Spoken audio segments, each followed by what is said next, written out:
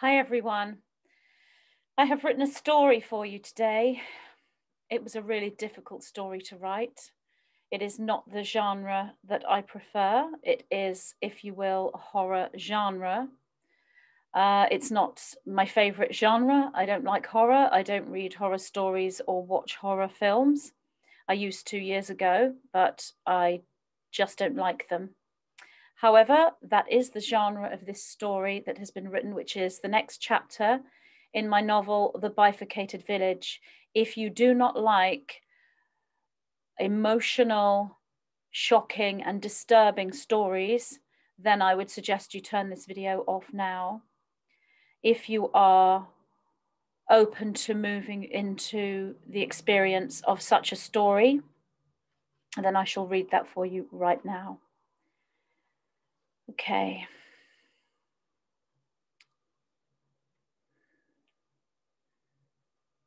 Right. Right, where are you, story? Here we go. So this story is called The Facility, a horror story. And the title of the story is As Long as I Have My Teddy Bear. So now I shall begin. On this one day in April, it was the 18th, early morning into the 19th, the Oracle grandmother called Gloria Love to her cave. She had seen how psychic and empathic Gloria had become, and that Gloria had the ability to observe from the neutral perspective. Therefore, Mother felt she was ready for some tough astral work. When Mother told Gloria what she wanted her to do, Gloria was dead against it. Please don't make me do this, Mother. I don't want to. Choose someone else. I choose you, Mother replied. And she reassured her she would be protected every step of the way. Sometimes this work is not pleasant, Gloria, but it must be done, and it is your destiny. Did you think spiritual awakening and clairvoyant insight was all about rainbow skies, crystal caves, and twin flames? Gloria said the best she could do would be to send her love and blessings to any other astral traveler undertaking this work, but she did not want to do it. Mother could see Gloria was in resistance to this and knew that was a ticket into the very astral journey she wanted to avoid. Fair enough, Mother said. Why don't you just lie down anyway? We will do some trance-type astral projection, sacred journeying, and just go with the flow, yes? Gloria agreed, and she took a sip of the grandmother's divine nectar, lay down on the brown fur bed, and closed her eyes. After a while, Mother said, "Describe to me what you see, child. Where are you?" "I'm in a room," replied Gloria quite sleepily. "What can you see?" Mother asked. "There is a huge fish tank filled with fish, a double bed. There's a little girl, she's around 3 or 4 years old, clutching a teddy bear." "What is she doing, this little girl? Why is she in the room with you?" There was a long pause before Gloria replied. "She wants me to follow her." "How do you feel about that?" asked Mother. I don't want to go, but I feel I need to protect the little girl. She's very vulnerable. I don't think she should go alone. So I'm going to follow her." "Tell me," says Mother. "Tell me your story, Gloria. What happens when you follow the little girl?" Gloria takes a deep breath and begins to tell her story of her astral travel dreamtime experience. "I am walking behind the little girl. We come to a wrought iron staircase. The little girl walks in front of me, and I follow her up the staircase. I'm some kind of carer or nurse, or foster parent to this little girl, and I love her very much. I am aware that I must not let the others know that I love her. I can't show that emotion. I must keep it hidden. I'm carrying 2 bags of sweets, so I cannot help the little girl up the stairs, and she stumbles. I decide in that moment whether or not to drop the bags of sweets and help her, or let her get herself up. She clings tightly to that teddy bear. She never lets that teddy bear go. Just as I decide to drop the bags, knowing I'll be in trouble for doing that, one of the men appears at the top of the stairs and lifts the child up, and I follow. "Well done for bringing her back," he says. "What did she say?" "Nothing," I reply. "She was mute the entire time, except for saying she wanted to go back home." "Good girl," the man says to the child. He picks her up and carries her into the nursery. I still have the bags of sweets, thank goodness. I am now the child. I'm no longer the nurse, carer, parent figure. I am back home. Now I'm safe. Leaving was frightening, and I knew I wouldn't be safe until I was back home. Even though the nurses and the doctors and the nice police lady said I was safe now, I knew that wasn't true. I need to be back home. Only at home would I be safe. I have my teddy. Thank goodness they never take my teddy off me.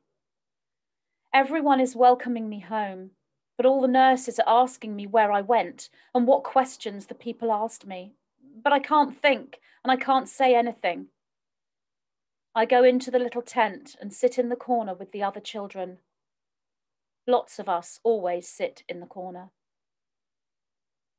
After a little while, the music plays, and we all run to the window to see the sky. There are cartoons in the sky, and they dance and wave and sing to us. We like the music, and we like the cartoons in the sky. The big screens tell us what we're having for dinner. The food looks so delicious, and we all look forward to the dinner and the yummy chocolate pudding and ice cream after, but we're only allowed to have it if we've been good. I try to be a good girl all the time, but really I'm a bad girl because I'm always getting into trouble for doing naughty things, but I don't know what the naughty things are that I've done. One nurse always looks after me though. She always tells me what to do so I don't end up getting in trouble, and I do listen to her. When the food comes that's been on the big screen, we're so hungry and we're so looking forward to it. But some of the children don't eat anything. They're sad like me, but I don't know why. I don't know why they're sad, and I don't know why I'm sad. Sometimes the food is just what the big screen says it will be. But sometimes it looks nice food, but when we eat it, it's horrible and it makes us all sick. And then we all get told off for being sick. I get afraid when we're told off. But then I don't mind because all I know is fear. It's familiar to me. And having the familiar is the most important thing. As long as I have my teddy, everything will be all right. I look over at the boy at the window. He's my friend. We don't talk to each other. We just sit next to each other, but I know he's my friend. Now I'm the little boy at the window. I'm no longer the little girl with the teddy. I'm about 6 years old, maybe 7. I hold a constant feeling of unease. I don't know how long I've felt this unease or why I feel it, but something doesn't feel right. I've been in this nursery for as long as I can remember. Some of the children leave when they get a bit older, but I don't know where they go. Every so often, some of the children get to be lucky winners. I don't know why or what they even did to be a lucky winner, but usually 2 children are chosen. They're usually boys, but not always. One day, 2 of my friends were chosen to be lucky winners. Other nurses and the head nurse came to get them, and I followed. They didn't know I was there. I'm good at hiding and following. They gave both boys some kind of medicine, and one boy almost fell asleep. The other boy was drowsy, but he was awake. And they were told again and again that they were lucky winners. They were taken into a room, and I followed, and I saw that they were laid on a bed together. Then one of the nurses saw me, and she said, "Go back to the nursery. You're not a lucky winner, and you will get told off if you're caught here." So I hid in the corridor, and I waited, and eventually I saw 2 men walk towards the room where the lucky winners were. I'm Gloria now. I was inside the boy. I'm still inside the boy. The people here, they can't see me. They can't sense that I'm inside him.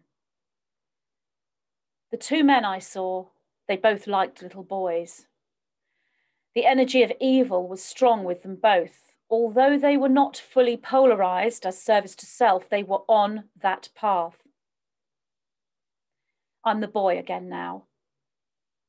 I don't know why the men went into the room or what happens when you're a lucky winner. Being a lucky winner is a good thing, we are told. I'm curious to know what happens when you're a lucky winner. But I also feel fear and unease about it, and I don't know why. Sometimes when the boys come back from being a lucky winner, they're fine. But most of the time, they're hurt.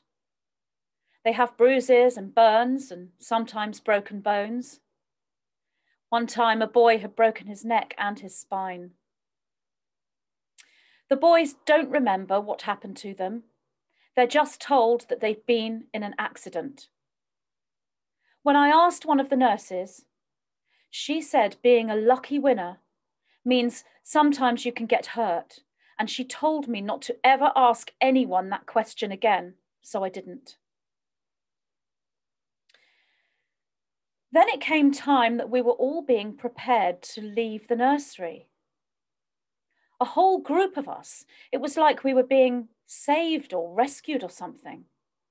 I don't really know.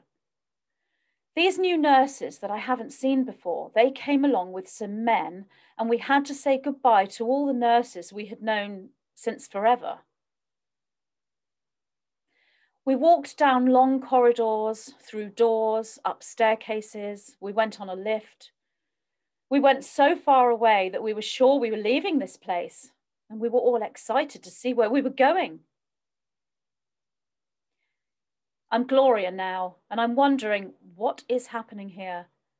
Is this a white hat rescue? Then I see a door and the boy walks in, and I'm still in the boy's body, and there are lots of children in this much bigger room. And I realize this is just another part of the facility and not a rescue at all. I go back into the boy. I am the boy now. I'm in a room full of children, much older children than me. I'm one of the youngest. It's like a big schoolroom. I'm told that this is my home now. There's a serving hatch with food, and the children are queuing up to be served their dinner. Some of the children are quite shy, like me, and others are really confident. I am Gloria and the boy simultaneously now. I see all through my eyes as Gloria and my eyes as the boy. Some men come in the room. Some are dressed in suits or normal clothes, and others wear long black robes. Some men are alone, and some have a young companion. The companions are usually boys around 12 years old. These companions are carefully chosen. They are the confident children, and they wanted to be companions. A companion is not the same as a lucky winner. The companion has special privileges and is exclusively with their one companion only. They believe this is what they want. The companions help to keep the other children in check and teach them how to be. There are some women too that have companions and who appear to be in a senior position, but not many. They are mostly men. Then suddenly, one man walks into the room. Everyone bows their head.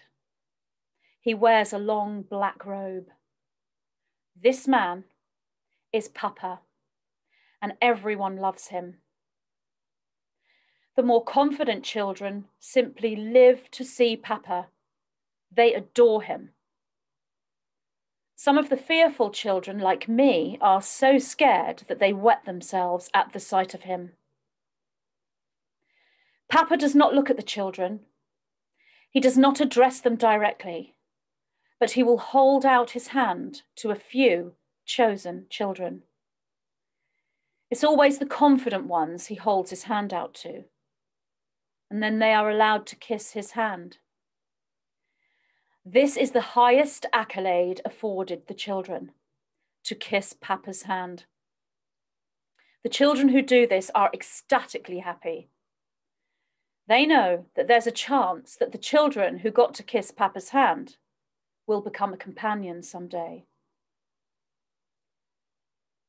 As Gloria, I take a quick chance to empathically read Papa.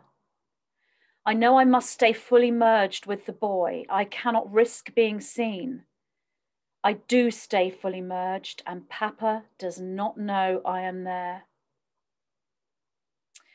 All I can explain him as is pure evil incarnate. His presence fills the room, not with charisma or talent or beauty, but with palpable darkness. He reminds me of a vampire, but not the romanticized versions you read in novels or see on the television. Reptilian does not describe him. Dark master, perhaps, but even that is not enough. There are no words. The total and polar opposite of all that is good and all that is God in one man, one human, for he is human. I realized then that I've never seen a fully polarized service to self being until now. All the state that is deep figures in the political arena here in the village do not come close. The characters in children's stories like Uncle Abanazar in Aladdin, known as Jafar in the Disney film, they are modelled on this type of man. Is he the only Papa, or are there many Papas? I don't know at this point. All I know is I had intellectualized and even psychically seen a shadow aspect to these beings, but I had never seen one this up close and personal. No one ever gets to see Papa. No psychic or remote viewer or dreamer or astral traveller gets near Papa. But it seems a gateway or portal was opened and somehow I found a way in. Through resistance to never wanting to do this work. Count me out, I said. It's not for me. Let others do this. And here I am, standing in front of the darkest, most evil service to self human being I have ever seen. I am still merged with the boy, and he doesn't see me. Papa, he doesn't see me. He never knows I'm there. As he walks past each person, child or adult alike, no matter what rank or level they hold, they do this strange salute. They thump the left side of their chest twice with their right hand made into a fist, and then they hold their arm out straight in front of them at a slight tipped angle. They all do it, So I, as the boy, do the same. He does not hold his hand out to me as the boy. The difference between the quiet, shy children full of fear and the confident ones who are excited at the sight of Papa, and they love him and are so loyal to him that they would willingly die for him, is very obvious. That difference between these children, it's very obvious. And I, as Gloria, I decide that this is noteworthy. Then I leave the boy and I leave that room, and I'm back as the nurse carer parent who loves the little girl. I'm her now, the nurse carer parent. I was the one who sneaked the girl out, trying to save her. But they found her and they got her back. They're in the system, so any rescued child just bounces back. Would she even survive leaving? She was so traumatized being away, her programming was absolute. I prepare now to withdraw from this projection, but not before a higher council of light beings speak to me. They say they are the Pleiadian Council of 9. I haven't seen this group before, but they seem familiar characters in this story. And they say to me, we present to you this story for you to share with those who will listen. We wish to show you here the depth, complexity, and convoluted, multi-layered expression that this picture holds. For many of you pray and send your energy and say, when will this operation be complete? When will this be done? When will the world know of all this? And we show you that this is not a quick fix, as many of you may think. We show you, through Gloria Love, the depths and the layers of this. We show you, and we cloak, double cloak, triple cloak, and yet further still do cloak, through dreams within dreams and stories within stories. Yet the message shall reach those that it is meant to reach. We are the Pleiadian Council of 9. With that, Gloria opened her eyes and looked at Mother. The very work you wished me to undertake, that I did not wish to be a part of. It happened to me. I was there. I was the child. I saw things. I heard things. Yes, child, I know. Your resistance was the final key needed to take you in. A portal was opened and you are a vibrational match with the training needed in invisibility and stealth. You were not the only one who took part in this mission, which is, in various ways, occurring across all the villages. This is Operation Light Force for Gaia, and it is time now.